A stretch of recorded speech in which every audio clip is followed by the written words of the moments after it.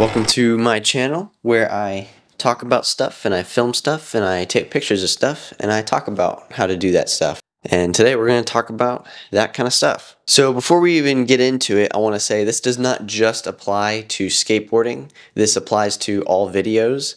It's just I've noticed a gap in the market pretty much with skateboarding clips where I have not seen anyone do any sort of stylistic color grading to any sort of skating.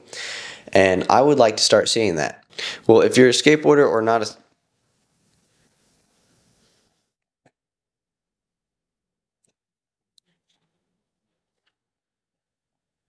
whether you're a skateboarder or not, these tips will help you with your videos and make them just look, that just a little bit better. This is my workflow when it comes to color grading. I'm not a professional, so if I'm doing something you don't like and you prefer something a little bit different, then do it a little bit different. So with that out of the way, let's get right into it. If you're not filming on log, you can pretty much just forget this step and just move on to step number 2. But I'm going to explain how to do it.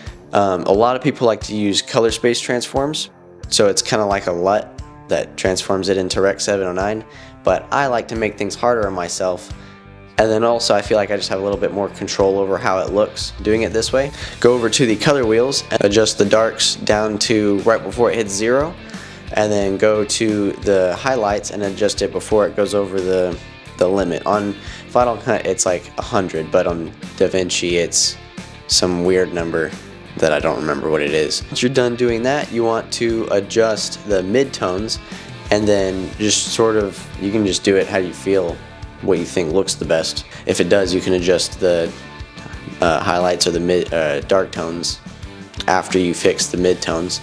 Moving on to step number 2 is the color mixer, and this is a recent thing that I've started doing. Is what I feel like helps me get a really good look is going to the color mixer. And there's 3 columns. There's the red, green, and blue, and they all have their respective color up a little bit. Move all of them up all the way, and then what you have is more saturation, but you can adjust each of them after that a little bit less red or a little bit less blue or something like that, and you can get just a little bit more of style into your video. Slight adjustments, just remember, slight adjustments. You don't want them too far away from each other, or else it just ends up being just green or something like that. Which on to step number 3, which is the curves, and this is what's going to give you that good contrast look that's going to make it just stand out, like a little bit more 3D looking. I don't know how to describe where they're at without looking at it, but 2 is a little closer to the middle, and then another one directly in the middle, so that way you have the best control over everything and you can adjust the highlights and the shadows without affecting everything else too much.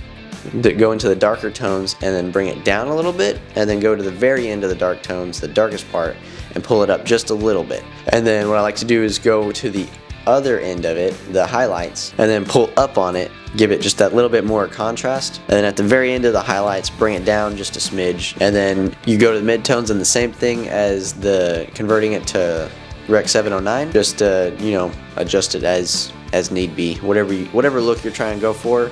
And then what I like to do is go into the mask and mask the skin tones, so that way, because when you go into the color mixer and you're adjusting it to where you want it to look like, your skin tones are going to be kind of jacked up. Unless you want it to look like that, then leave it as is. But what I like to do is at the very end go to skin tones and then adjust those to where they look real, or close enough to real. Not so much to where it doesn't go with the rest of the image, but just enough to where it looks real, to where people are looking at it and are not wondering why it looks like your skin is super yellow. So what you want to do is there's a vector scope. You go in the bottom right where it shows the waveform, and there's a button over it that says go to vector scope, and or you click on it and then it shows vector scope and you click on that.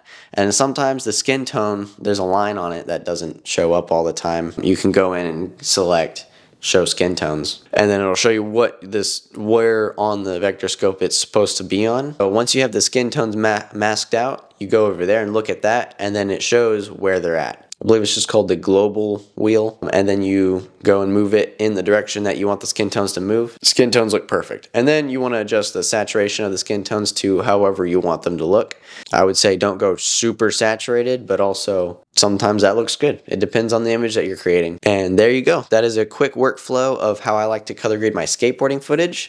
You could use this workflow for any video you're making. It is a very versatile thing. You can adjust everything pretty much however you want. So you just decide what you want yours to look like before you start color grading, and then you can pretty much just do everything you want to do with it within these 4 steps. So sometimes you just have to go with a certain look because that's what the situation is, but you can always make a good look with where you're at as long as you have enough light, honestly.